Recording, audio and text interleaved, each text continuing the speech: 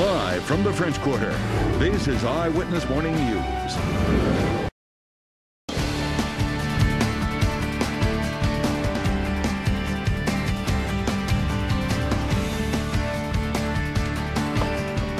And good morning once again. Thanks for joining us for our almost 8 o'clock hour of the Eyewitness Morning News on this nice Monday morning, although you thought it was cold, Sally. Yeah, it is cold, but it's warm in the kitchen. So nice to have from Ralph's on the Avenue, Chef Chip Flanagan, and also dietitian.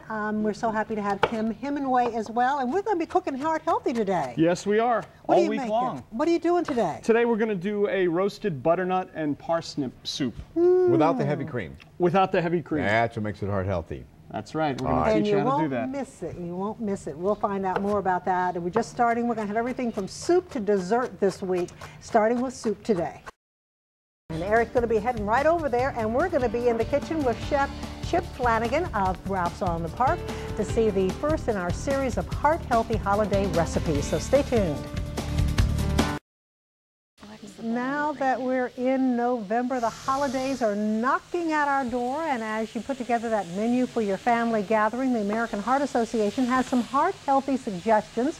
So this morning we kick off a week-long series of heart-healthy recipe demonstrations, starting with soup prepared by Chef Chip Flanagan of Ralph's on the Park. And here with that and also some heart-healthy diet tips is Kim Hemenway, a dietitian with the American Heart Association. Good to have both of you here. And Kim, why should we care about eating heart-healthy at Thanksgiving time? You know, during the holidays you think this is the time where you can just let your guard down and eat what you want. Well, now is the time that we've learned how to take all these different ingredients and put them together to taste very heart healthy for heart disease, diabetes.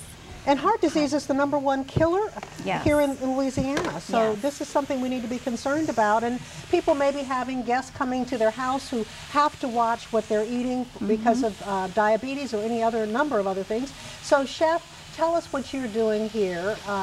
First of all, I know you have the squash. Yes, we're doing we roast the butternut squash, which it's this vegetable right here. And we just slice it in half and put it on the pan in the oven for about 30 minutes until the pulp is soft.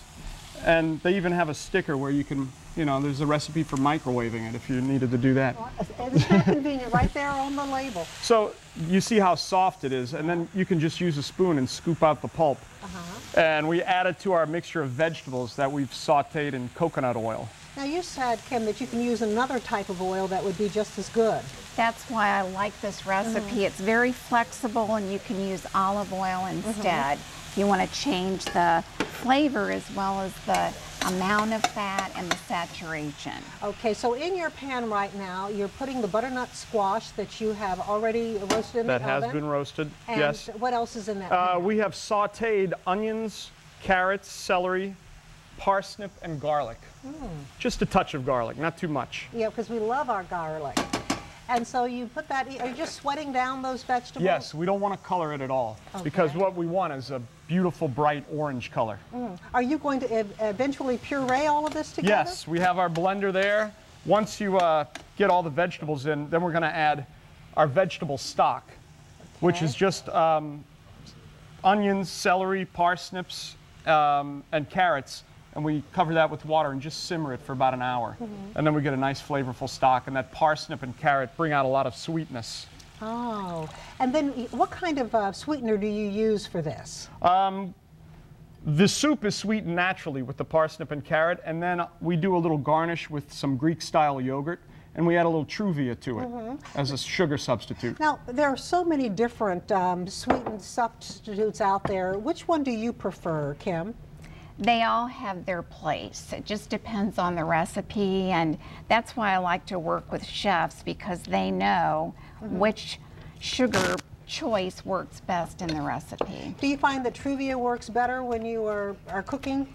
I find that the flavor is not as artificial, I guess you would say, as, say, Splenda or Equal. It's pretty much the best substitute that I've found taste-wise. And this is to your taste. And so now you have the leeks that you're chopping. Yeah, we have some green onion. We're going to add this to our yogurt also. Okay, Just and to there's give it a little that, more. that Greek yogurt. We've heard so much about Greek great. yogurt being good for you. And this is a non-fat yogurt. And then we're going to add a little satsuma juice. Satsumas are big right now. They're coming in season. This is the beginning, and as soon as it gets cold again, they're gonna sweeten up too.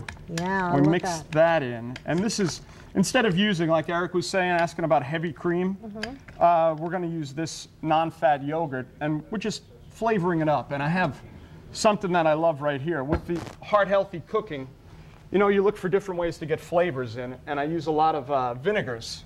And this is a vinegar made from orange blossoms. Oh. They take the tiny flowers. So you can and they look use for it. this orange blossom vinegar. Is this easily found? It's probably at specialty stores. Okay. I don't think a regular grocery store would have it. But there are many, many, many types of vinegars, and we have a few more here that we're going to use this whole week. Oh, we have a week of recipes, and we want to tell everyone, first of all, let's take a look at the nutritional chart for the roasted butternut, squash, and parsnip soup. For 1 cup serving, you're only going to have 95 calories with 12.5 grams of carbohydrates, 0.2 of a gram of fat, 2 grams of protein, 132 milligrams of sodium. That's pretty good, Kim. That is wonderful. And here's a look at the ingredients that go into the soup. 2 butternut squash, 1 yellow onion, peeled and chopped, 1 carrot peeled and chopped, 6 parsnips peeled and chopped, and then you also have your 1 tablespoon of olive oil and 5 garlics, as I said, peeled and chopped, 2 quarts of chicken or vegetable stock. And for the garnish, here's what goes into the garnish: a 1/2 cup of Greek yogurt, fat-free, 1/2 a satsuma, just the juice from the satsuma, about 2 tablespoons, 1 tablespoon of orange blossom vinegar, and 1 tablespoon of the, what was the sweetener you used again? The Truvia. Truvia, okay, and you might use Splenda depending on your taste. So we are going to go over now to Eric, and we're going to be back in the kitchen a little bit later. Good morning, everyone, and welcome back to the Eyewitness Morning News on this beautiful Monday, November 4th. And we have lots coming up in this half hour of the program. Another look at the heart-healthy recipe for roasted butternut squash and parsnip soup. Chef Ralph Flanagan is in. Chip Flanagan, sorry, Yes. from Ralph's. Ralph's on the Park. And you're open 7 days a week? 7 days a week. Lunch and dinner? Lunch Tuesday through Friday, and Sunday brunch. Oh, Dinner wow. 7 nights. And now, will the heart-healthy soup be on your menu? Let's say yes. Yes. Well, you do have a spa menu as well. Yes, we do. We do have healthy dishes. We call them spa plates. We change them every month.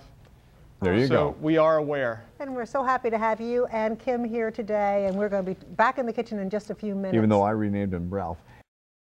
We're back in the kitchen with Chef Chip Flanagan of Ralph's on the Park, and you're finishing up this butternut squash soup. Show us how you do that. Yes, we are pureeing it, and then we strain it to give it a nice texture. So it's going to get loud for a second. Okay. So all you have to do is yell a little. Puree it and You just puree it. This is a nice blender too. This takes care of all of it. And we're going to turn it on high. And all of the vegetables in the stock have softened. And now, why do you strain it?